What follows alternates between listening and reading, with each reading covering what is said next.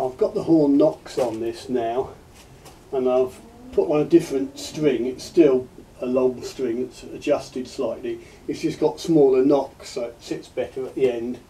Still a low brace, but I'm actually taking about ½ inch off each tip, because it was rather a long bow, and the guy I'm making it for, he's perhaps a whisker shorter than me.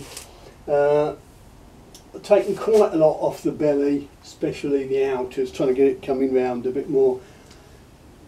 We're still nowhere near there. I think we're probably about 125-ish.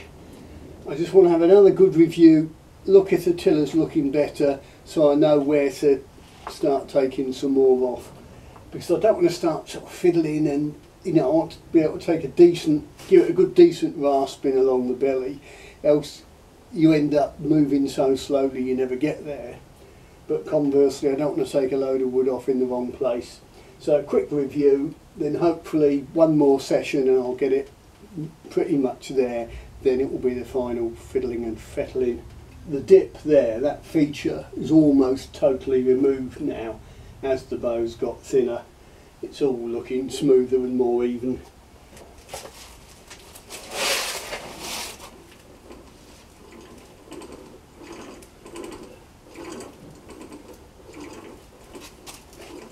Just give it a good workout, because I've removed quite a bit of wood. That's pulling it to 90, or that's 90 at about 23. There we go, 100 at about 25. Let's give that a bit more. Give it a few more.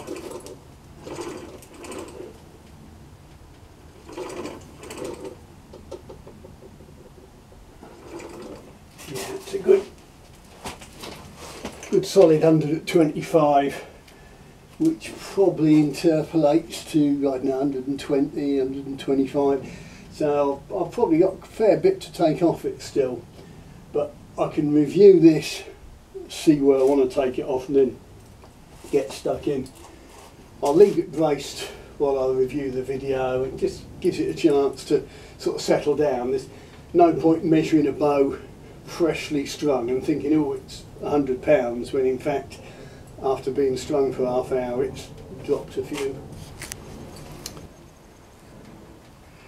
Pulling the bow on the tiller is all well and good for looking at it, but sometimes you can't really see what's bending.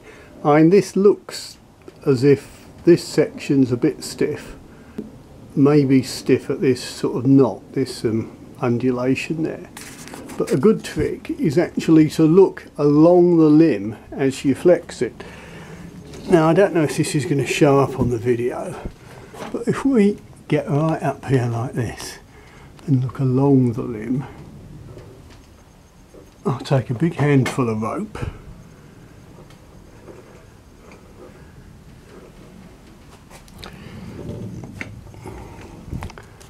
let's see what we can see.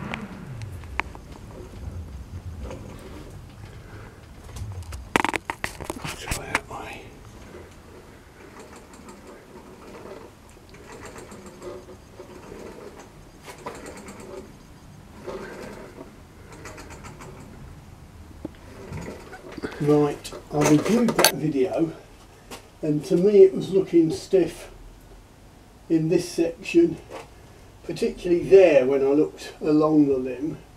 Also a bit stiff where this knot undulation is. So I left it braced and set to work taking a good bit off the belly on this upper limb. I'm going to take some more of that one later, but I thought have a quick look.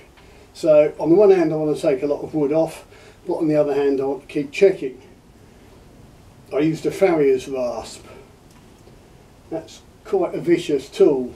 That will take off a decent amount of wood fairly quickly. But I did the sums and it looks like it's about £128. So if I want to go down to 100, I've got to take £30 draw weight off near enough. So I'm not going to fiddle arse around, get stuck in with a big rasp, but keep checking. It's that balance. Make haste slowly, grasshopper. But let's have a look. Can we see any difference?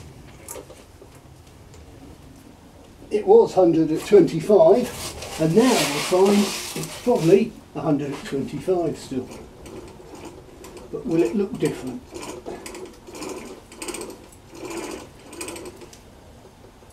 There we go, 100, what's technically called, oh no, we're nearly 26.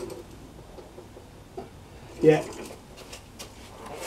I was going to say it's what's technically called bugger all difference.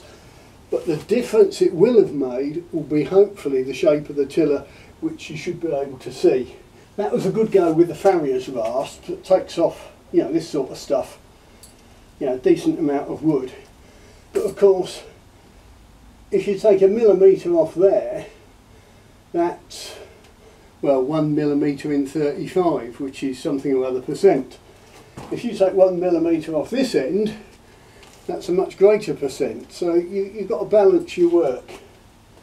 In fact, we're getting, at this end you can see, we're getting a bit low on heartwood. So I might actually feather the sapwood a little bit more. So I like to see it about 50-50. This is going to be longer than the usual video. Perhaps I should have a break in there for adverts. Right, there you go.